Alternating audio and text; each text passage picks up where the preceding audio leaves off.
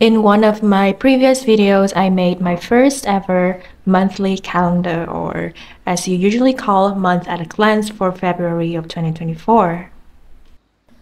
So for March, I've decided that I won't be doing that detailed month at a glance or monthly calendar anymore, simply because I don't have a lot of interesting events or anything going on in the timetable. I get it if you're a busy person, like if you have a business with employees, or if you do corporate jobs and you have meetings or you have events that you need to attend to, you have workshops, or if you're at school and you have exams that you need to highlight and take notes on specific dates of the month, then I think that this monthly calendar would be a great benefit for you.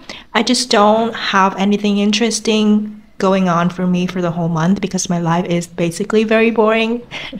Just kidding. That's why for March, I will just do a very basic, very minimal title and just a quick calendar. And then I will write some goals that I have for the month. For me, I feel like March is the month that I don't want to go crazy with it, but rather I already know what I want to achieve. I already know what I need to do. So March is the month that I push myself to be persistent, consistent, and patient with myself in my journey. So March is going to be the month of habits tracking, wellness tracking, workout log, and food diary. Basically everything to keep track of my daily habits, my workout routines, my self-care rituals, etc. Even for the setup of this month, I just want to do something basic, so I don't want to go overboard with the decorations and the aesthetics or anything. So this is also just a reminder that you don't have to go crazy every month or every day. There are times that you just need to slow down, take a step back, and just do what you gotta do, you know? Not every month you need to set different goals, or big events in your life. And slowing down is the best way to speed up, and that is my theme for March. My goals for March is just very simple goals that is related mostly to self-care and self-reflection. I do want to put the first goal to lose around 1 kilo of weight or 1 kilo of body fat.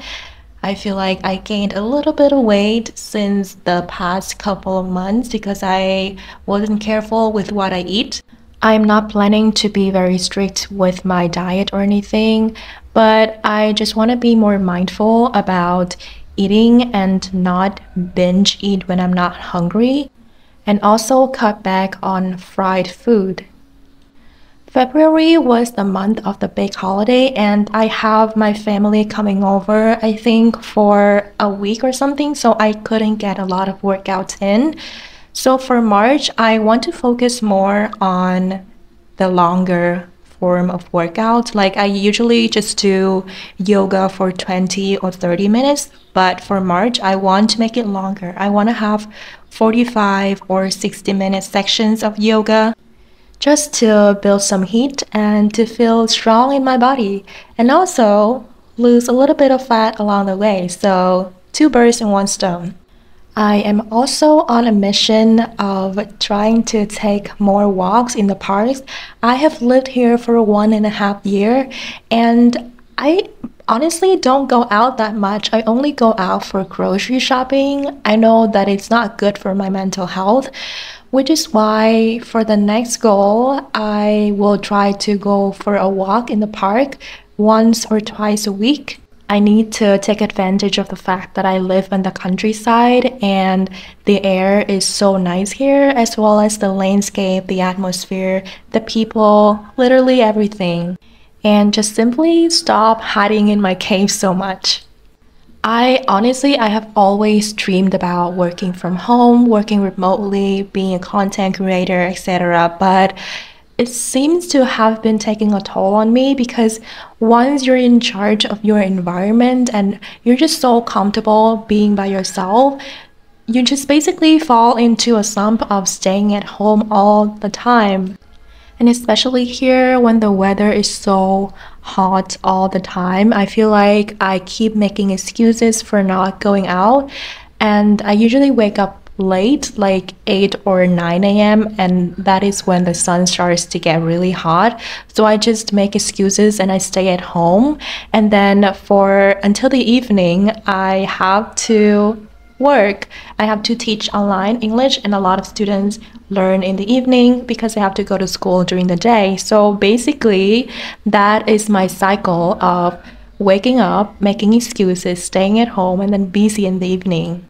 I think it's good that we allow ourselves and we have the opportunity to be in our comfort zone to do whatever we want to do without anyone else pushing us or putting any pressure on us. But sometimes we need to, you know, push ourselves out of our comfort zones just a little bit, maybe once or twice a week, just to learn new things and explore new areas of the place. I think that it would be really good for our mental health if we do that. The left page is the everything habits and wellness tracker that I did for my previous video, and also I will use it for March. If you want to check that in more detail, you can check out my video on the habits and wellness tracker. I will link it in the description box. And for the next page, I want to do a workout log. I'm not the kind of person that can plan the whole week of workouts because it really depends on my energy levels for each day, but I do want to be as active as possible.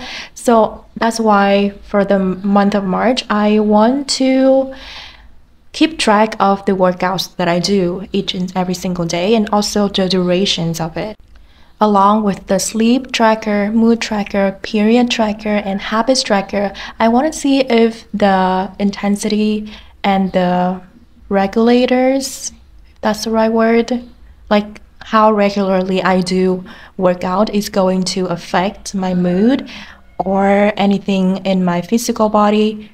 So yeah, I just want to see, and I'm very excited to see how everything is connected to each other. And for the last part of this workout log page, I will also make a timetable that I can keep track of my measurements. For the month of March, there seems to be 5 weeks in total. Each week, I will try to measure my weight along with the measurements of my body, my waist, my chest, my arms, my thighs, and my butt. Now I'm just cleaning everything before moving on to the next page of this planner for March. It's going to be the food log, or I can also call it food diary. Again, for the theme of March of tracking how everything is connected to each other, I do want to see how different types of food are going to affect my body, because I usually have regular bloating throughout the month and it's really uncomfortable. I think it's going to be a great way for me to be more mindful of what I eat and what I consume. And also, I can also try new recipes and see my reactions with it.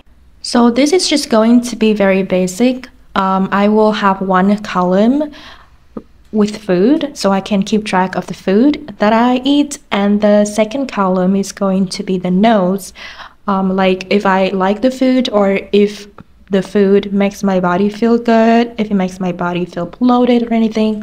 You know, just nice and simple.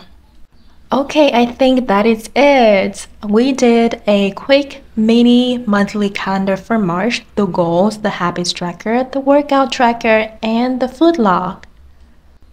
Thank you so much for hanging out with me today. Let me know what you think in the comments below, and until next time, bye!